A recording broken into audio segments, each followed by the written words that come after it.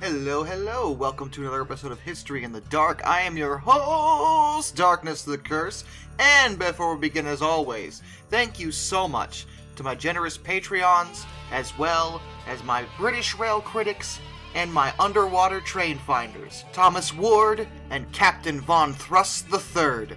You are the reason why this content remains exceedingly presumptuous. I don't even know where I was going with that one. Well, we're gonna stick with it. I don't even care right now. It's just one of those things that I just say. I just say these things. The words come out, and there you go. There's words for you. You're welcome. That's what we came here for. Words, right? Yes? No? No, not at all. History? Right, got it. Today, we are going to discuss one of the earliest steam explosions known, and in fact, the very first American steam explosion. This is the story of the best friend of Charleston. The best friend of Charleston is one of the earliest locomotives constructed in America. It was delivered in October of 1830, and its first run was December 25th that same year. It was built for the South Carolina Canal and Railroad Company by the West Point Foundry of New York. The best friend of Charleston is actually an unofficial name, but it was based off of the fact that it operated in Charleston, South Carolina.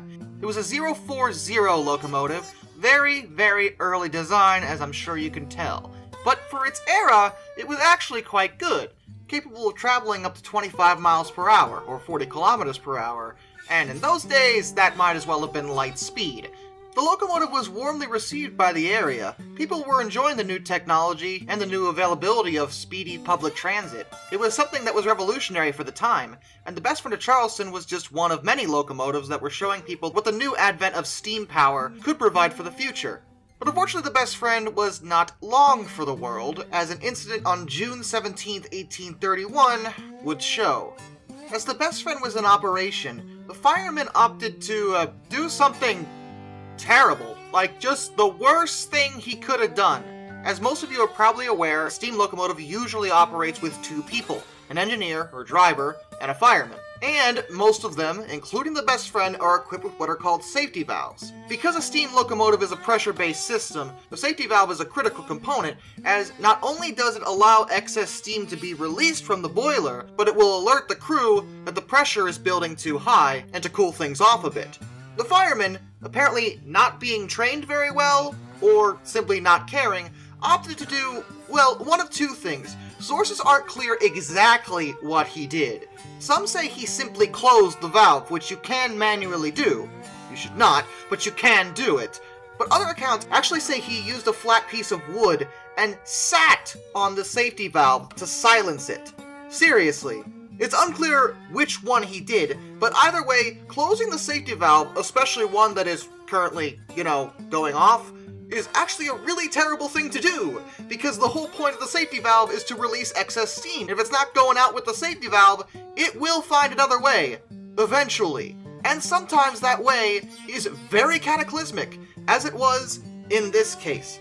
The best friend exploded, showering debris and hot coals all over the place. The only victim was the fireman, who, to be fair, was the one who chose to silence the safety valve, so yeah, I feel bad that he's dead, but also he kind of asked for it. The engineer, Nicholas Darrell, was actually unharmed. This was likely for two reasons. A, the best friend of Charleston's design, as you can see, has the driver on the opposite end of the locomotive compared to the fireman.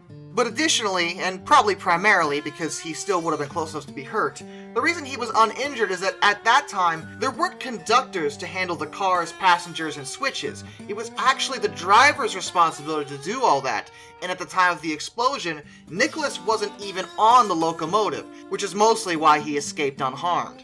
However, in the advent of the best friend's destruction, the railroad opted to make it a rule that the engineers have to stay with the locomotive at all times while it's in operation. Had Nicholas been on the locomotive, he probably would have seen the fireman do something cripplingly stupid and be able to be like, hey, wow, don't actually do that.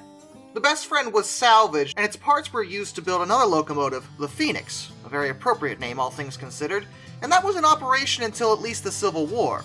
Despite what happened, the best friend is relevant As arguably the first successful revenue service locomotives in America, the TomTom was never used for that purpose, as it was only built as a demonstrator, whereas the Best Friend not only was built for the purpose, but served it, and it would have kept doing it had it not been for that fireman. There's a couple replicas of the Best Friend, one of which is operable, and it was constructed in 1928 to commemorate the centenary of the South Carolina Canal and Railroad. And there's also the Best Friend of Charleston Museum, which opened May of 2014 in the Charleston Historic District.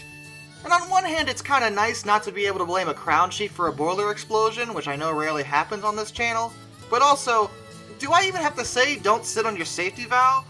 Like, I feel like I shouldn't have to say that. You guys kidding me?